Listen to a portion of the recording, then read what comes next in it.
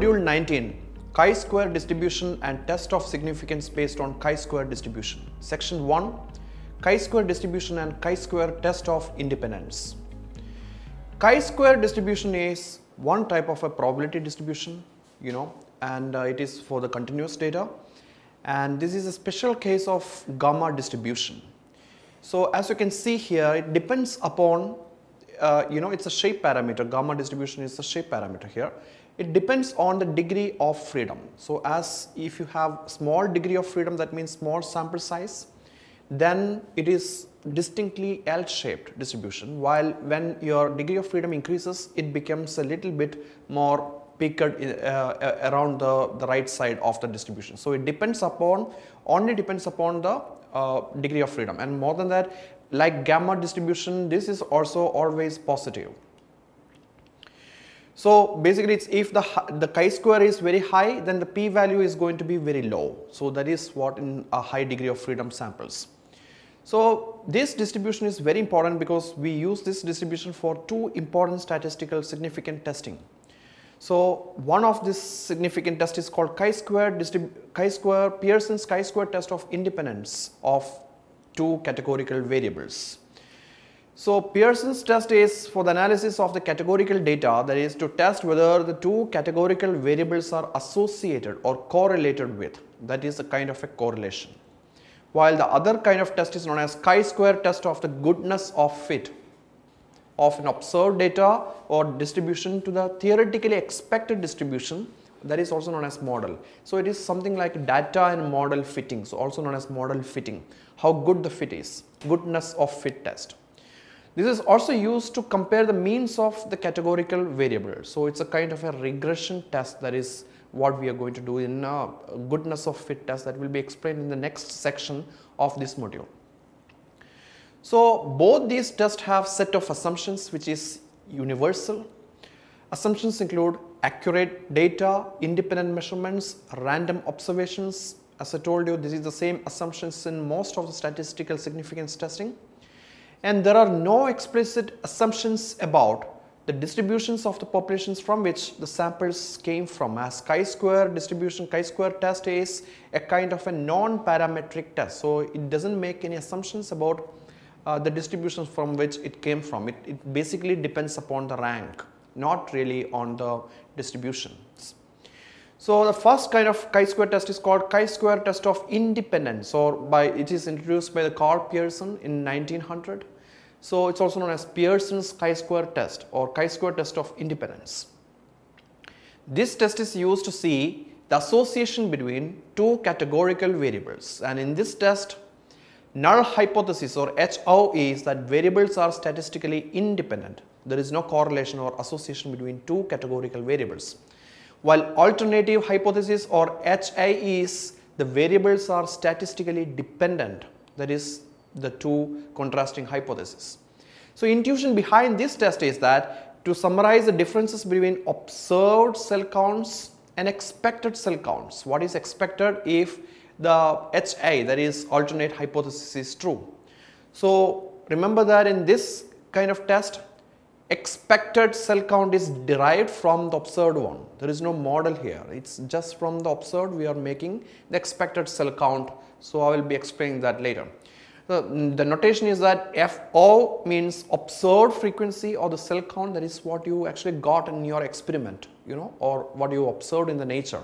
While expected is expected frequency, that is calculated from that observed frequency itself. There is no other ratio or other models in this test. It's just you have observed and you are calculating expected also from what you observed. Okay, and also R is number of rows in the table, while C is number of column. R and C is used to calculate the degree of freedom, that I will be explaining later. So chi-square test statistic, the equation here is the chi-square obtained is equal to sigma FO minus FE square divided by FE.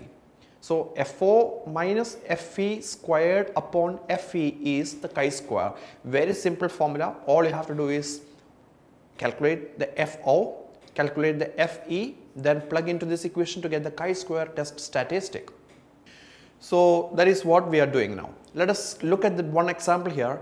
if there is an association between income level and happiness level or not. So whether people gets more happy when their income level increase.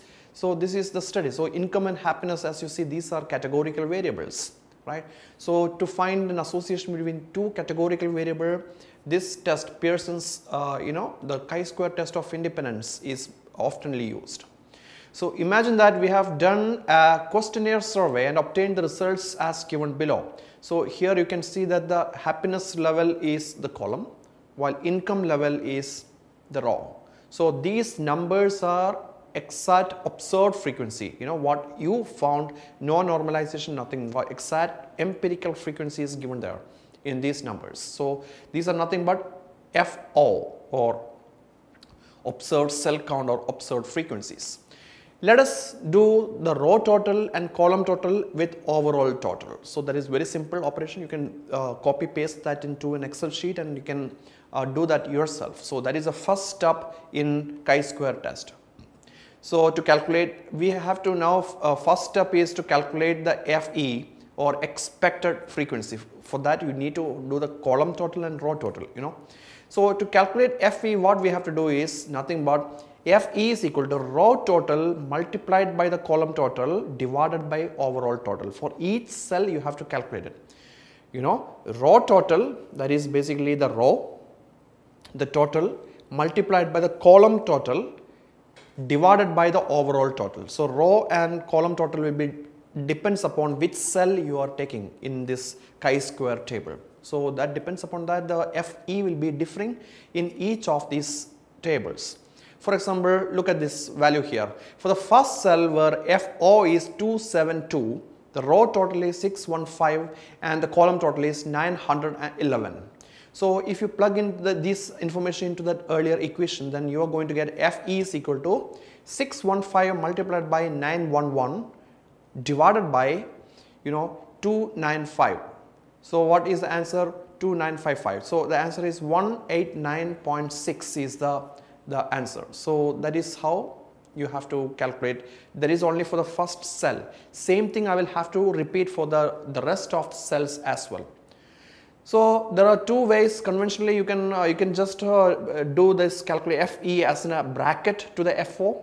FO is what you observed in bracket, you can calculate it for each cell and write FE. So that is one conventional method.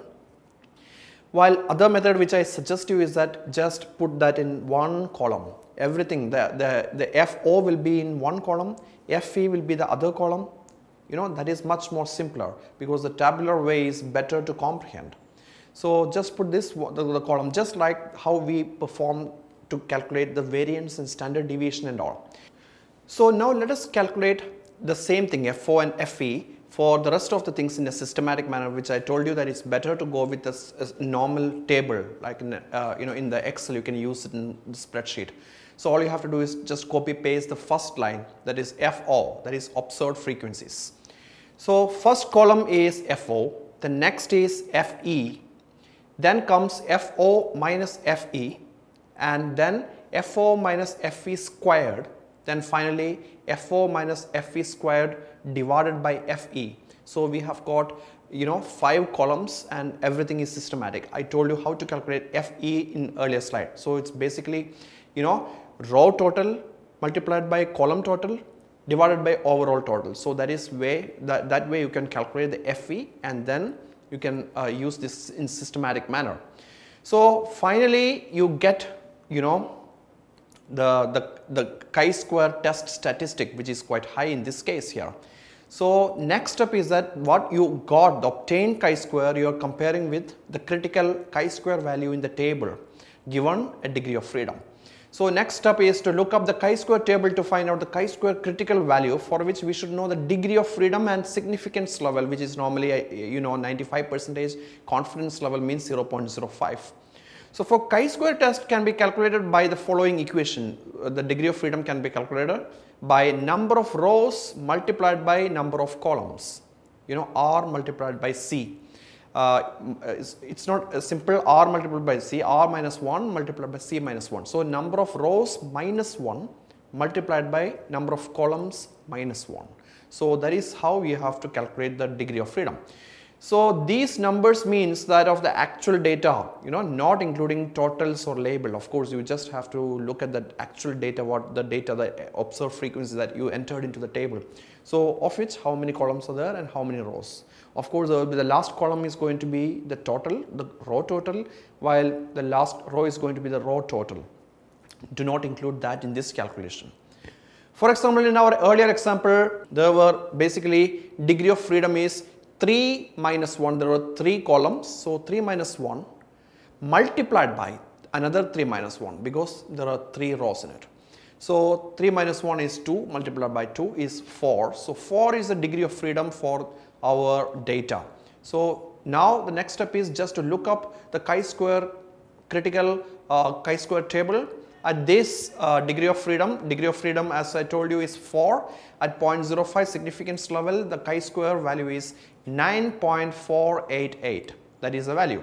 So as the table value, the critical value is 9.488 is far less than our obtained chi-square test statistic, which is 172.28. We can conclude that the p-value is less than 0.05. So whenever the table value is less, then p-value must be less than 0.05.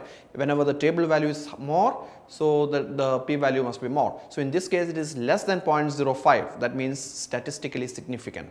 So therefore, we reject the null hypothesis of independence of the two variables. So and conclude that two variables are dependent or associated. So there is a positive correlation between income level and happiness level. So that is what this particular test signifies. Moving towards right in the table, we can see that even at the significance level of 0.005, critical chi-square value is 14.86, which is still far less than the obtained chi-square test statistic. Therefore, p-value must be even less than 0.005. So this is one handy way to find, you can guess how much would that be the p-value, because you will never know exact p-value by using manual way. You need to do that in software. So there is no support for the chi-square test in the Excel. The online calculator in the at the following can be used instead. So there is a link I provided. You can use that one to do this example. Remember that in our example, there is a positive correlation between income level and happiness level. So these two variables are associated. That is what the chi-square test say. But the correlation does not mean causation. I told you that in one of the earlier modules, probably in the first module itself. So this is a very, very important mistake that people make. So this test doesn't mean that income level is causing the increased happiness. It could be the reverse as well. Happiness level is causing the income level. More happy people tend to be smarter, study harder, and then they get a better job. So which way is the causation? You can never make a conclusion from a correlation like a chi-square test of independence. So you need to perform in a more systematic manner in a, in a regression. Then only you will come to know which one is causing the effect on the other or which is not. Second example here is the homicide rate. That is your assignment. So question is that are the homicide rate and the volume of gun sales are related, for a sample of 25 cities. So are these two things are related, the gun sale and homicide rate, homicide in the sense of killing rates. So you can do this and turn in your assignment through the discussion. Let us discuss about your answers there. Now, there is a correction here. The chi-square test statistic is sensitive to the small cell size, So whenever any of your cell size is less than 5, people have come up with a modified equation that is called Yates correction for the continuity. So this equation is very similar to the chi-square equation. Only difference is that F4 minus Fv whole square. So that is the chi-square test nominator. Here the numerator is F4 minus Fv, the absolute value, minus 0.5. Then you are squaring it. So you are subtracting 0.05 from the absolute value of the difference between F4 and Fv. That is the only difference here in the Yates correction.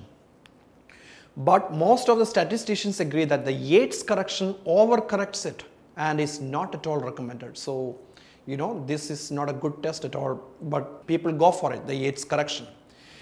Another interesting test is called Fisher's exact test.